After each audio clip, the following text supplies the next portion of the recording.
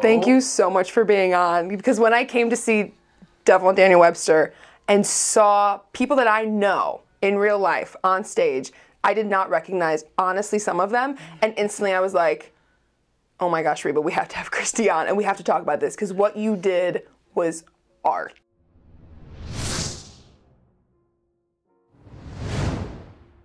Hi, I'm Reba Hervis, Artistic Director at Overshadowed Theatrical Productions. Welcome to this week's episode from the Wigs, where we have a special guest today, Christy Dilley, who happens to be the head of our hair and makeup department at Overshadowed. So to put context into what Christy designed, the play at intermission, Satan and Daniel Webster kind of come to an agreement that it is okay to have a trial to determine whether this contract is valid. And so Satan says, okay, it's going to be on my terms, and says, these are the 12 people that are going to be on my jury, and he calls people out from hell. We actually have pictures of them coming out of the fog, which kind of even adds to the spookiness of what Christy designed, because it looks like this fiery substance that they're walking through. So it's not just the fact that they were real characters, but the fact that they are coming from hell after being deceased. Yeah. Right. And did you have a favorite character to do? Probably Blackbeard. That was a lot of fun. Just because I spent the most time working on him, because he had makeup, he had beard extensions, he had a wig. Wow. It was just, kind of all encompassing. So that was a lot of fun. Okay, so you do the research and you say, okay, I'm going to do Blackbeard. So how did you take Al from step one to where he ended it up? Because I think Rebecca even said that some of these people she didn't even recognize. And I don't remember if Al was one of them that you did or did not. But he's a different man without his makeup on, 100%. Yes. I mean, and they grew their own beards for the most part. Yes. Which was amazing, because I don't know that we've ever had this big of a cast that needed beards that they all grew their own. So that was phenomenal. But he did have extensions. Beard extensions. I have never even heard of that. So please tell us about that. Well, he grew a beard, which was, a couple inches long, which was really good. Yeah. But the character of Blackbeard, if you look at him historically, he often braided his beard, and he would even light the ends on fire to smoke, and so it would be extra intimidating. Yeah. And same with the ends of his hair. He would actually do the same thing. I can't even imagine. We were like, ooh, we want to get this to not just look like a beard, but to have like these braids that are a little more intimidating. Wow. Yeah. We didn't make them smoke. We didn't go quite that far, but he did walk through the smoke. So. Yes. Right. So he had his beard. We asked him to dye it black because we wanted everything to be very black. And then we actually straightened it because he has a kind of a curl to his beard. You straightened it like with a straightener. Like we would use? Yes. Like you would use for your hair.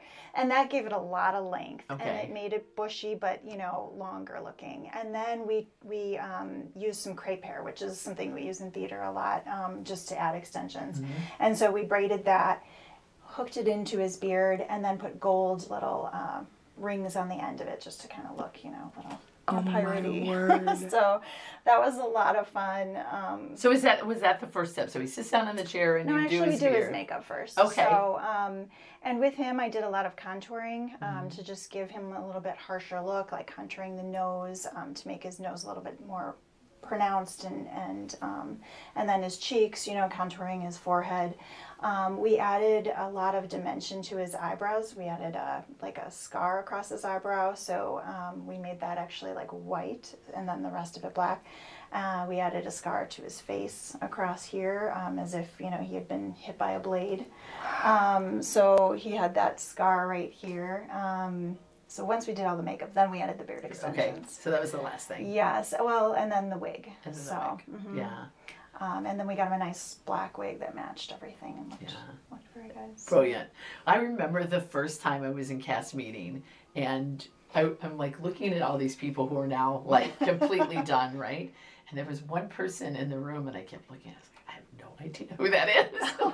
And so I'm trying to think through all the people that are in the room. This is your cast. This is my cast meeting. And I'm like literally like, it's got to be somebody who's in the play, but I have no idea who it is. Wow. And finally, about halfway through, I'm like, oh, Steve Higgins. It's Miser Stevens. It's like, that's who it is, because his Miser Stevens was just Yep. I did not recognize him at all. A friend of his came to the show and said, please make sure you tell Steve he looks exactly like his dad. Rebecca, did you have a favorite makeup character? I thought Steve Dexheimer was amazing, not just because he was wearing tights, but because his actual and his face costume was amazing. just so good. I think that's also the costumes in the show accented the hair and makeup in the show so well. And I truly had never seen such excellence. I had a great team. I was going to say, how big was your team? And did they have to be very committed? Like, you had to make sure you had enough people, Yeah, we especially had because to of have intermission. at least 3 or 4 at every show. Wow. And a consistency, because it's like if Yes. somebody came, it wasn't like all of a sudden Friday night you could have a brand new team because they wouldn't know how to do this kind of makeup. Exactly. Yeah. So, like, Emma Peterson actually did Steve Dexheimer's makeup. And once she figured it out, like, she just did it every night. And that's why it had that consistency. Yeah. And what were some of the other special effects that you used? Because I think one guy, he died because he froze to death. And so his beard, what was on that?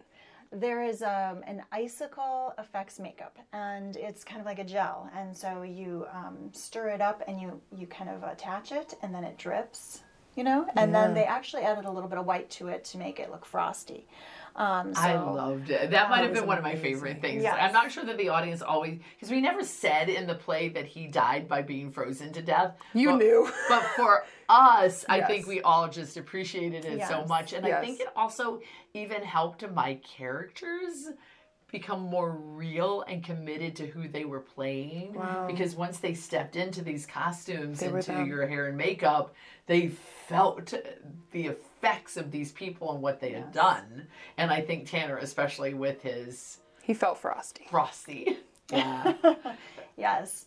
I liked that. Like, I liked seeing when they get their makeup done and their costumes for the first time, they feel it. You know, that character just comes out even more. Right. And I noticed that with Roger Stoller, too. Just as soon as he got his hair messed up, we used a special product to, like, make his hair stand up, and, you know, he got all his makeup on. He just became a whole different character. So. And his character was crazy, and he pulled it off So he well. played somebody, his name was Micaiah Harp, and he was part of a brother team who literally just went killing people just for the fun of it, and like doing horrendous things like holding babies out over cliffs and dropping them. And he literally was probably the most insane of all the characters, and he played it. Because there's something that if you had the ideal play, musical, and you were in charge of it, what would you tell people that you wish you had? Because I know we have great people that help you,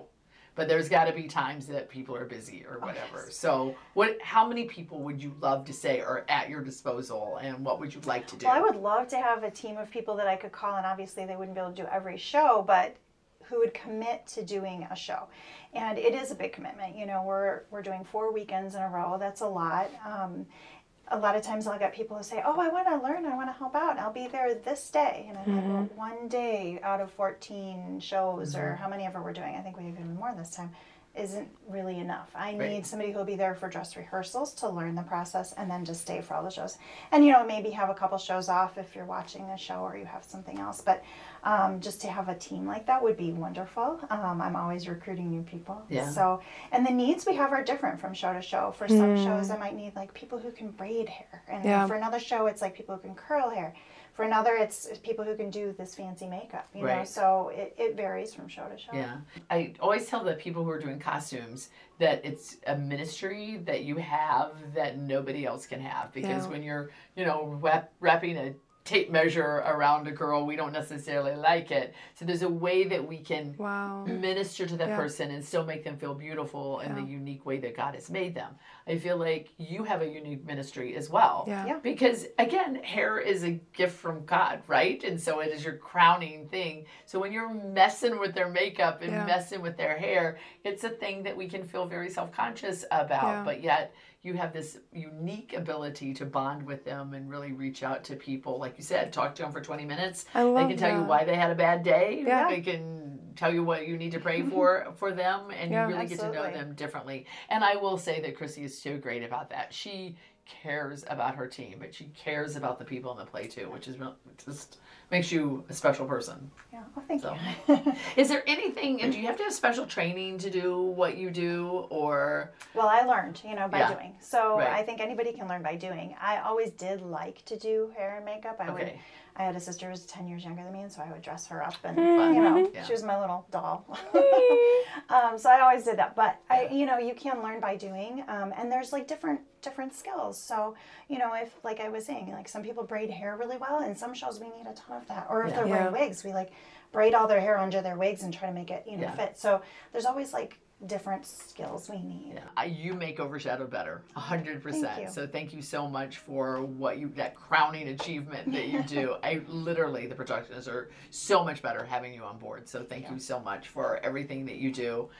If you guys want to know more about hair, makeup, getting involved, even if it's not at Overshadowed, if it's wherever you are in your community, I'm sure that Christy would be happy to answer questions. I'm putting her on the spot. Or if you want to volunteer. Yeah, come on out and be part of our team. We would love for you to do that. But until next time, this is just me.